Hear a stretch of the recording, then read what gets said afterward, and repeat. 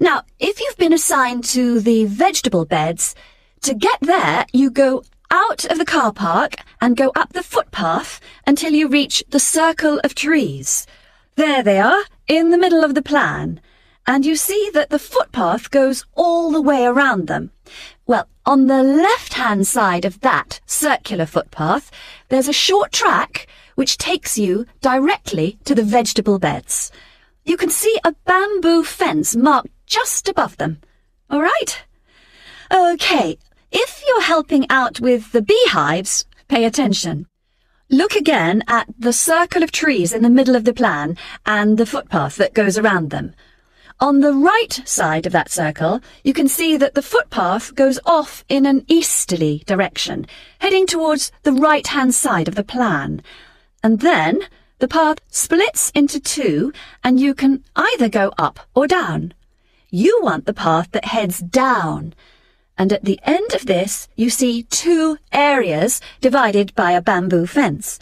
And as we're looking at the plan, the beehives are on the right of the fence. The smaller section, I mean.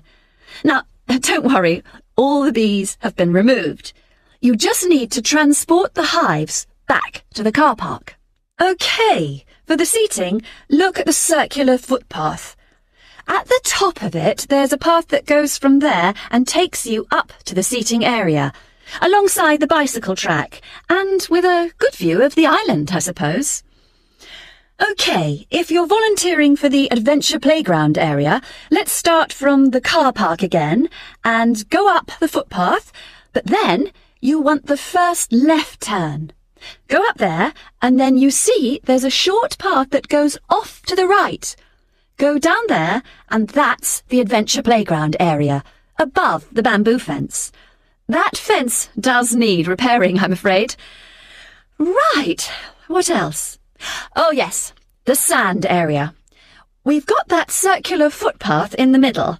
Find the track that goes east, towards the right-hand side of the plan, and where that track divides, you need the little path that goes up towards the bicycle track.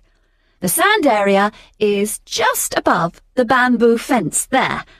And finally, the pond area.